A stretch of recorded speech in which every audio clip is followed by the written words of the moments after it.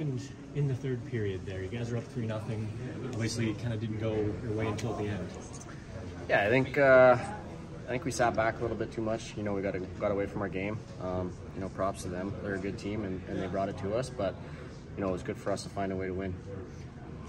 When was the last time you were in a fight, and maybe that decisively?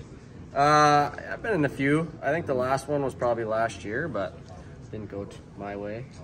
But yeah, it's fun tonight. What prompted that one?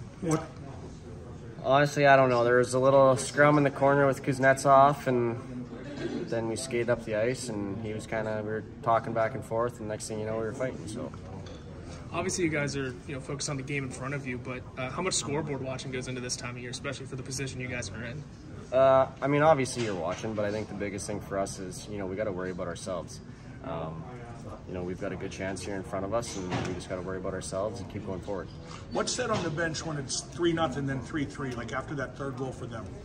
I think just obviously there's a little momentum change, but I think for us we just got to stick with it. That's the biggest thing.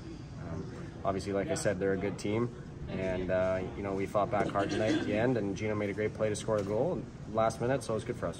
What kind of view did you have of that goal, of Malkin's goal?